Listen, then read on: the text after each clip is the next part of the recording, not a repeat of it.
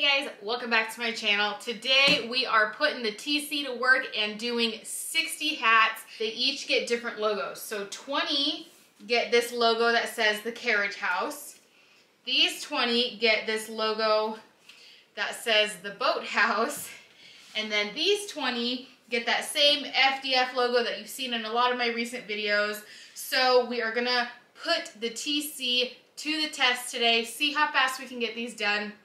I'm really excited.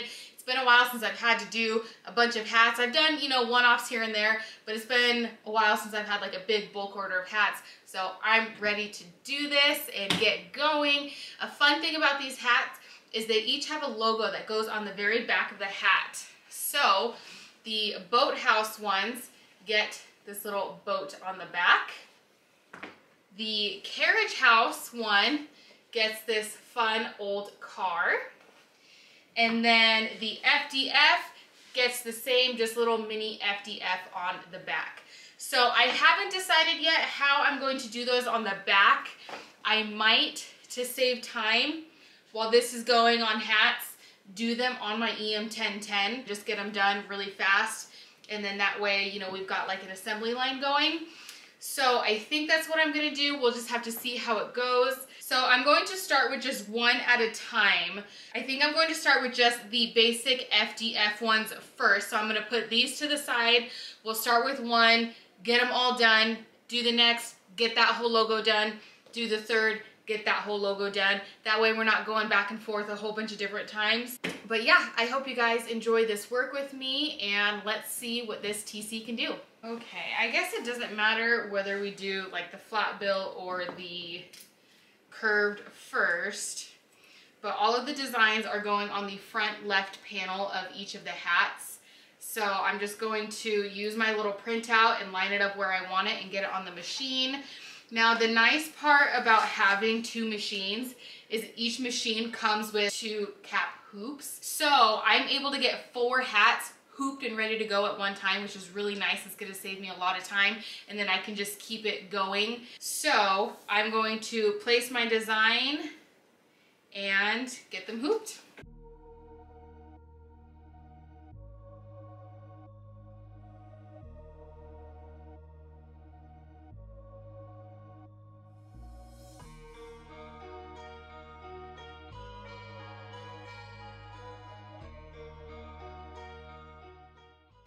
Just so that we can time ourselves, it is 12:14. Let's see how long it takes to do these.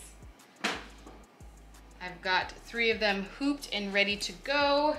I already did one just so I could make sure I like the placement, and it turned out beautiful.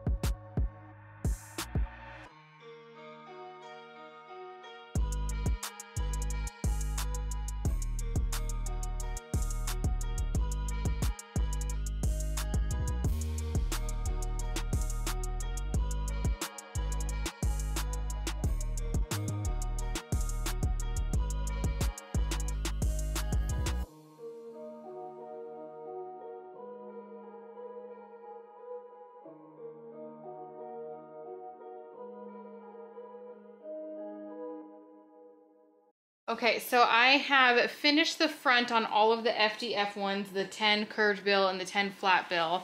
I've done a couple with the logo on the back. I'm just testing out the fast frames and seeing if I like this method, and so far I think it's going to be the best and the easiest. So there we have it. Absolutely perfect. I think it turned out great. So I'm going to finish the FDF on the back of these. I don't think I'm going to film it just because it's too hard to move everything and you know, film it and move and everything else. So I'm using this small fast frame and I'm measuring them all the exact same using a ruler. Basically what I'm doing when I put it on is I measure it from the bottom, making sure they are all exactly the same. So I'm gonna go ahead and finish all of these and then we'll move on to the boathouse. It was 12:15 when we started and now it's 1:50. I did have to stop and get lunch myself and feed my kids lunch. So that did take a little bit of time, but I think we're making really good time getting all these done. So let's go ahead and finish the backs on all of these.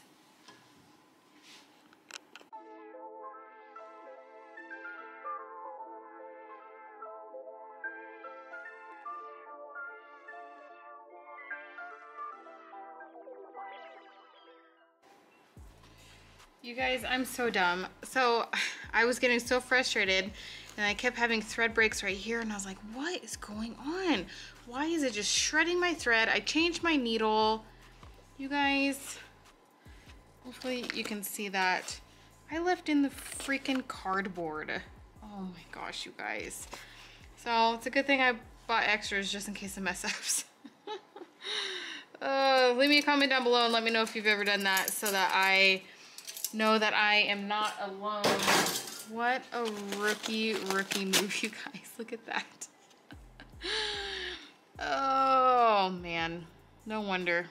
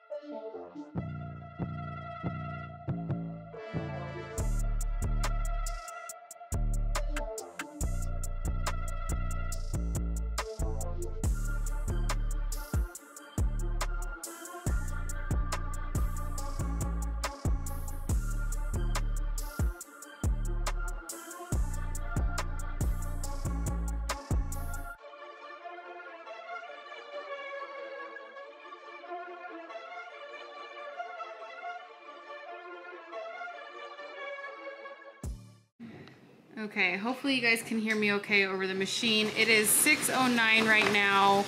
I have just about 8 more to do of these ones, but I have finished all of these. The carriage house on the flat bill, or on the curved bill, sorry, the flat bill is what I have left. I finished the boathouse front on both the flat and the curved. All of these ones on the table over here still need the logo on the back. That's why I have these separate. But I did finish all of the FDF ones, both front and back, and they all look really, really clean. I'm really, really happy with how they turned out. I'm really happy with my timing on this. I was able to finish almost all 60 of them in 6 hours, so that's about 10 hats an hour, which I think is great considering I'm only doing this on one machine, and then doing the backs on the fast frames has helped a lot too. So I will finish the rest of these. I might finish the fronts tonight, I'm not sure. If not, I'll finish them in the morning and then finish the backs really quick. So I will see you guys in the morning. Okay guys, I'm gonna try and show you how I'm doing the back of these. It's a little awkward with the camera right in front of me, but we're gonna figure it out. So I have my sticky stabilizer that I'm putting on the back of the fast frame, like this. Flip it over, and you could either tear off these extra edges. I just fold them over. Okay.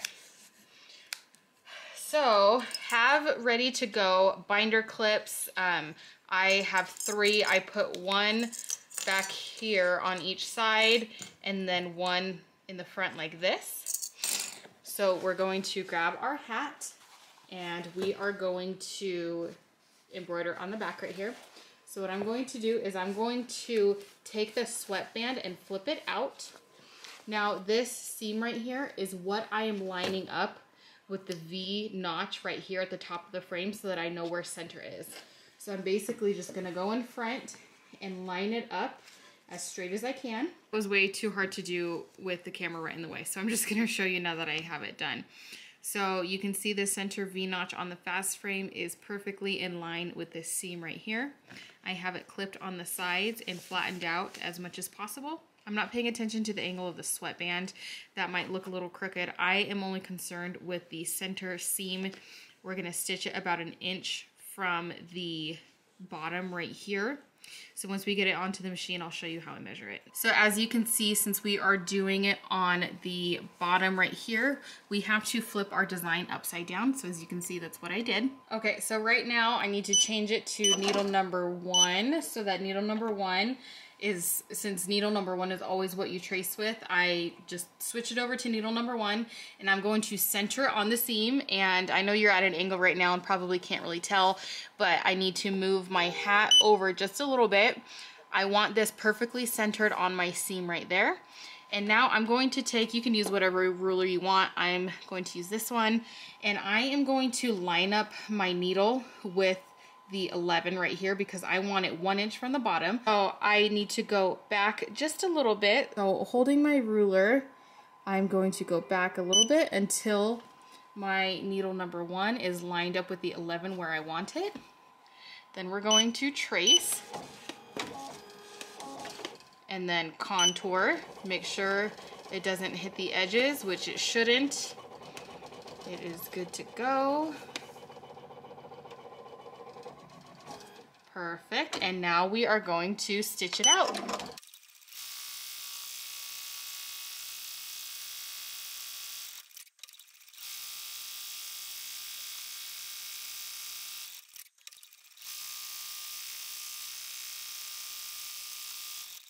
Okay, so it finished stitching, so now we can take it off. Just tear off that little bit. Fold the sweatband back over, and there we have it, perfectly centered on the seam and looks beautiful. So I have one more FDF to do. These 3 actually were extras that they had provided. How sweet is that tan with navy? So this will get a navy boat on the back. So I just have one more FDF to do on the back of this one, and then we will go ahead and do the old car and the boat.